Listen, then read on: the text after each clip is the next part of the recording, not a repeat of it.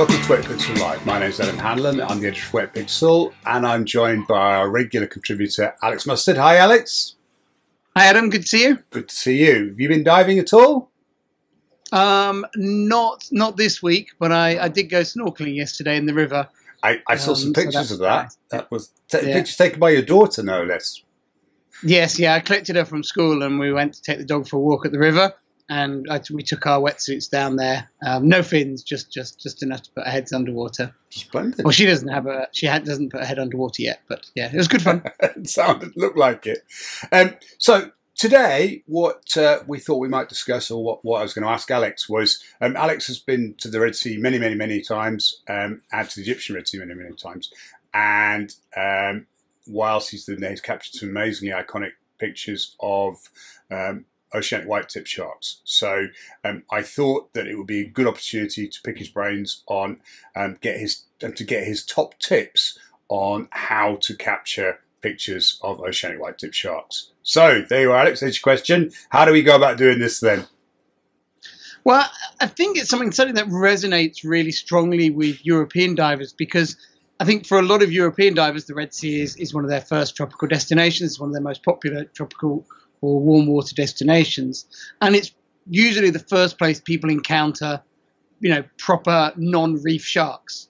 And the Oceanic whitetip is the first one, and I think they're particularly memorable because they don't really behave like a lot of sharks. Most reef sharks tend to be pretty wary of divers. Certainly, they'll come into good viewing range, but they don't usually come that freely into photographic range. Yeah. Whereas Oceanic whitetips, like most pelagic sharks, they're scavenging sharks. They need to investigate anything they find in their basically empty pelagic realm to see if it's a potential food source. So they give the opportunity for very close encounters without the need for any bait. And I've never dived in the Red Sea with using bait for them. Yet they give the opportunity for close encounters and really strong images, which I think is something that is really nice. I think that's I think they're also, sorry. It's worth pointing out that the majority of images of sharks globally are captured using bait. So this is quite a unique thing, really, that in the Red Sea, the authorities are very anti-baiting. They try and prevent it as much as possible. So the images we're seeing from the Red Sea are, from that instance, certainly very unique. Sorry, Alex, you were saying. No, it's a really important point to stress, because also there are, a number of photographers out there who don't feel comfortable with baited dives, whether that's, from a safety point of view, or perhaps from from an ethical point of view. It's just not something they particularly agree with. And I think Oceanic whitetips do give everyone who, whatever your sort of feelings on these things, the chance for those encounters. Yeah. I also think they're a really important shark to photograph and tell the story of, because they have become one of the most persecuted sharks out there, certainly in terms of total population numbers. I mean, they were, certainly during the Second World War, they were so numerous across so much of the warmer oceans of the world that, they were, actually a real hazard for during naval battles and things when ships sank and people went into the water. The Oceanic whitetips were a real issue in those situations. Yeah. And since that, in that sort of intervening 80 years or so, their numbers have gone to the point that they're almost impossible to see all around the world for divers and underwater photographers. So, one of the largest, or one of the world's most numerous large predators has just been wiped out in the lifetime of many people. Yeah. And I think, the fact that we get the chance to see them in a few places reliably is something to celebrate. Yep. But it's also, we have to sort of cut that with the fact that actually people are able to see them everywhere they want to. Yeah, yeah. I think for me, there's two places you can see them reliably. The Egyptian Red Sea and the offshore reefs there, which we're going to talk about today. Yep. And I'll come back into that in detail. I think also in the far eastern Bahamas, particularly around Cat Island, yeah.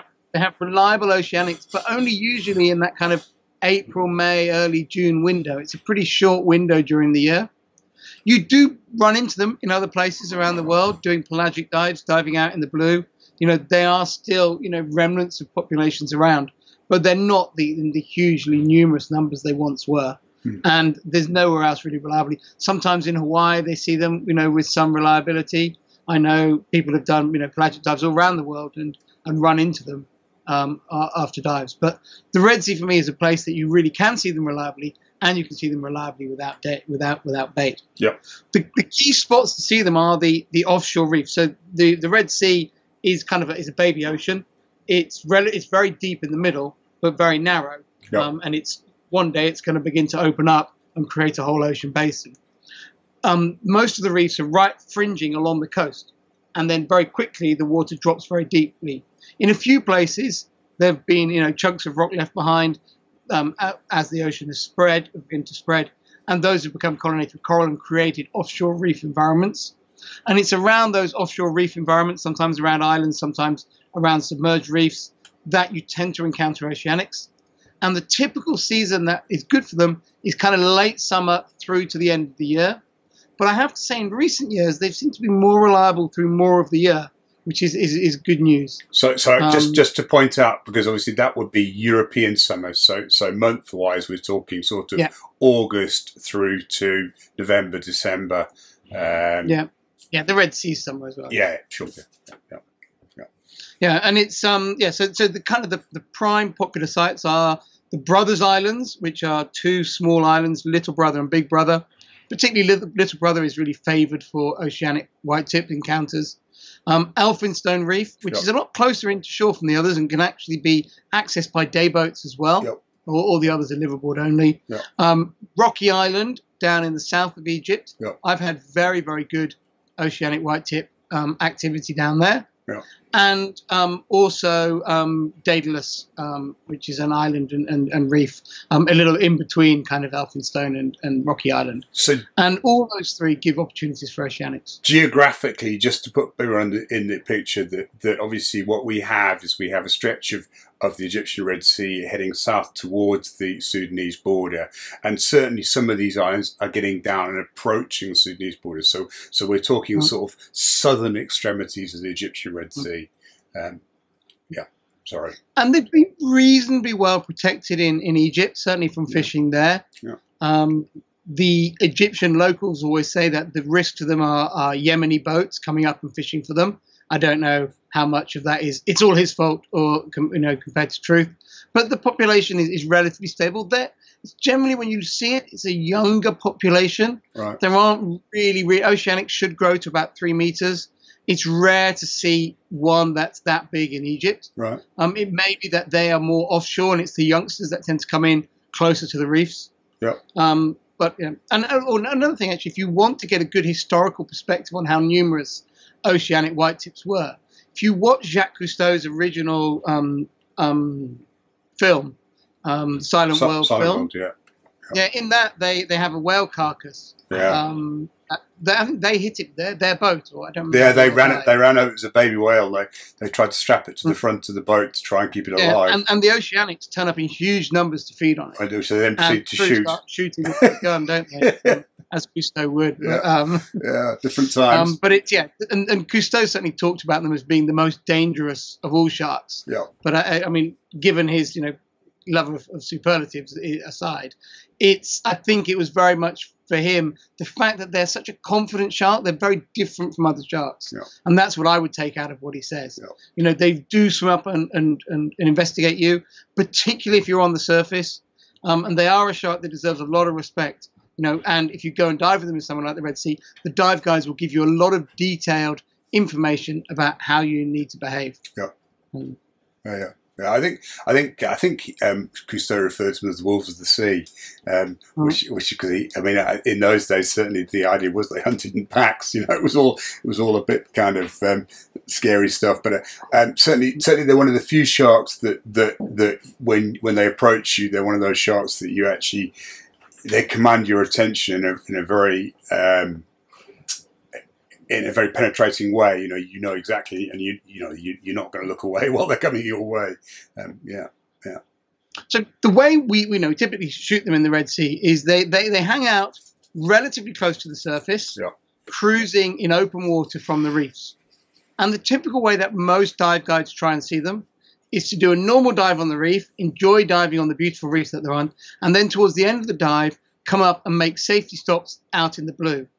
And one of the best places to hang out is actually beneath the boats, because the way they tie the boats to the reefs there is the wind is very consistent in the Red Sea. So they tend to put a mooring line front and bow and stern on the boat to the reef, and then just let the wind blow the boat off the reef. Yep. And that way the boat on the lee side of the reef and it stays out in the blue. Yep. And diving underneath the liverboards is a great way. And I was going to show you some pictures, and actually the vertical one here, if you pull it up for a sec, this one here, actually the black shadow on the top of this is the boat.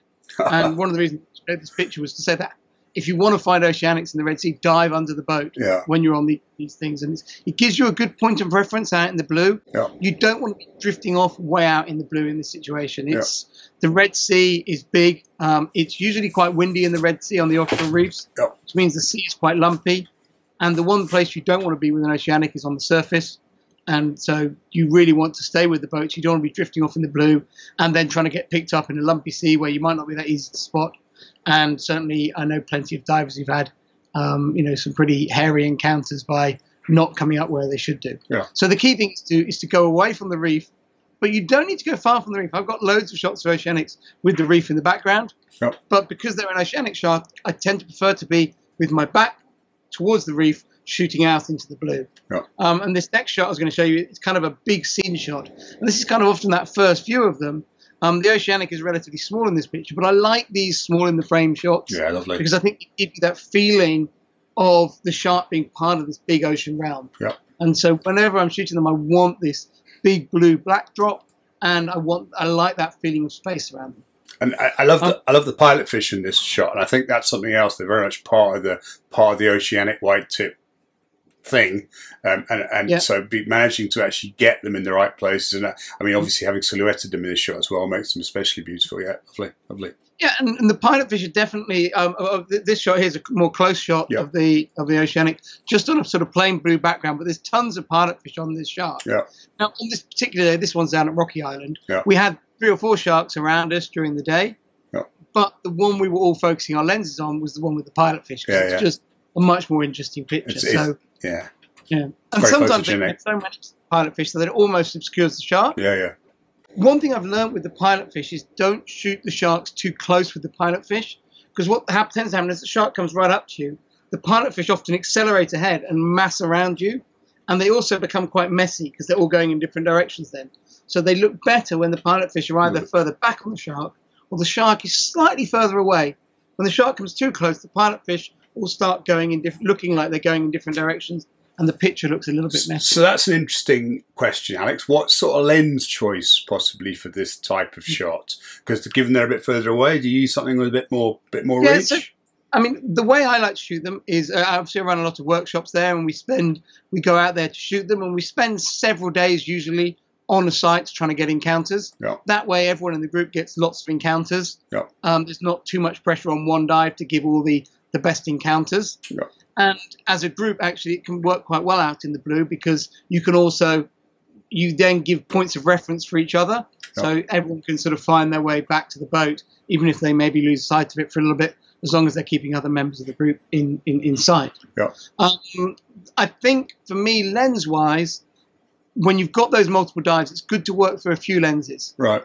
But I think it's a mistake to maybe go too wide, because although they will come right up to your dome port, when they do, they become all face and no body. They get very tactile. So for me, I like to use, on a crop sensor SLR, picture here of the shark coming straight onto the camera. This picture here is with a 10-17 on a crop sensor SLR. Right. Okay. And 17 end is really, really nice for them. Which defishes quite a lot anyway. Yeah, it defishes it, but it's just a nice angle. Stops the head getting too big, even when they're close. Or alternatively, on full frame, my favorite lens is the WACP. And I think WACP1 is a great angle for sharks, and this picture here of the shark just turning with the sunbeams behind it. Beautiful, This picture here is that's WACP, and this next one, which actually got 2 in the frame, is a WACP shot. This one was shot blind. The shark was buzzing around me, and I just held the camera up and just kept shooting. It was quite a hairy, few seconds with 2 sharks. They get a bit, the more sharks around, the less people, the more confident they become. And these 2 were giving me quite a hard time, but I managed to keep the shutter down. And it was just complete luck that this is uncropped, and I just managed to fluke getting the shark completely in the frame and getting a second shark in the frame as well. Just right. Right place, right time. So when you are shooting blind with sharks, don't aim at the head of sharks. You see lots of pictures of sharks with the tail cut off. That's because the photographer was shooting blind, as you might have to do in high action times, but they were aiming the camera at the head of the shark. And when you do that, the head is in the middle of the frame and the body goes off to the side and the tail gets cut off. If you aim the camera at the pectoral fin of the shark, the midpoint of the shark, then your shark is much more evenly distributed across the picture. Yeah. And if you look at this picture, you'll see that the pectoral fin is right in the middle of the frame. Yeah. And that allowed me to get this fluky composition of having the shark completely in the picture. Yeah, it's a great tip. Because they're relatively shallow, particularly late in the day, it can be really nice to get sunbeams in the background of the pictures. And this final picture I was going to show you shows the shark with some pilot fish with sunbeams behind it. And this shot here, one thing that's difficult, though, is that the Red Sea is normally windy.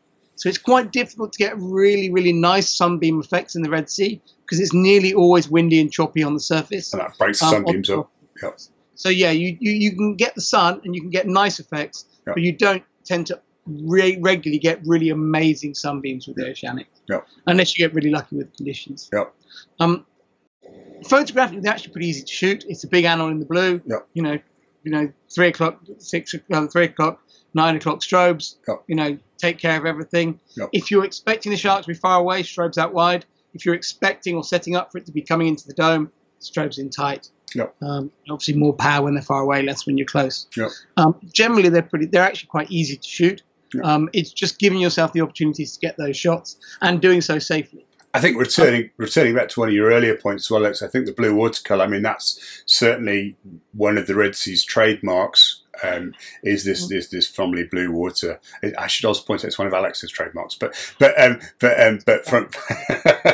the watercolour itself, I mean, I think it does really set off the sharks. And I think so the way I tend to approach it is I'll find my position in the group.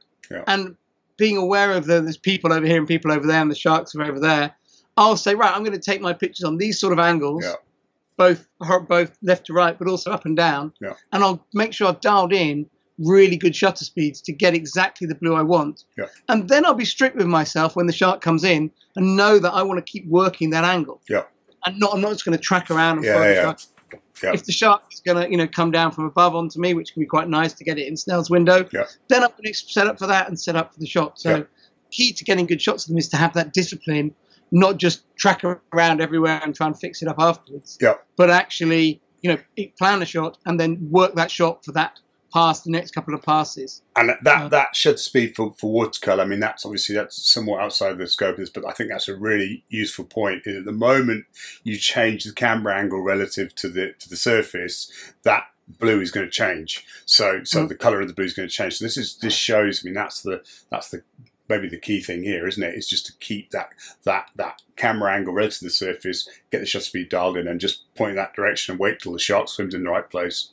Yeah, and then once you've got some shots with that technique, that shot, then go to another position and work that for a little bit. And some of them will work, some of them won't work in terms of getting a good pass.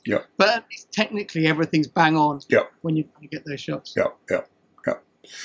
That's wonderful. I think that's probably good advice for shooting sharks in general, but certainly very much to sort of blue water shooting is great advice. I believe that people can search for your pictures via species, Alex, on your website. Yeah. Just type in longimanus, which is the Latin name and also the German name for Oceanics. Is a good one. It's a good search term to see more pictures of those. You'll see Bahamas shots in there as well, because I've shot them in the Bahamas. But yeah, and there's lots of shots. Generally each time I go, I try and not just do the same shots again, but try and find new and different angles or different ways of shooting them. No, that's great. So if you go to amos.com and put longimanus into the search term, you'll see lots of Alex's images of the great white sharks, Oceanic whitetip sharks. Thank you so much for sharing those with us, Alex, and for sharing your tips. No worries. I'd like to thank Aquatica for sponsoring this episode. I'd also, of course, like to thank you all for watching. If you enjoyed it or you find it valuable, please give it a like, and please feel very free to share your tips, techniques, and any discussion in the comment section below. Thank you very much, and I look forward to seeing you all again soon.